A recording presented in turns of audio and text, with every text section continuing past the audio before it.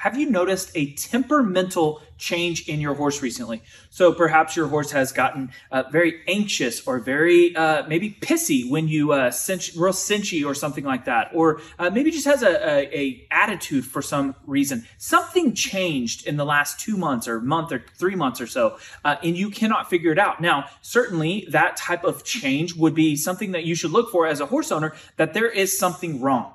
There might be something wrong with your horse.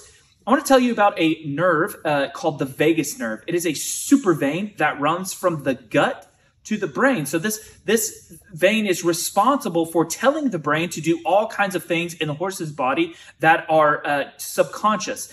So the horse isn't consciously telling the brain to do everything, just like you and I don't tell our brains to do everything, like stomach functions and functions of our body. We're not consciously telling our brain to do everything. Well, that's what this vein is for.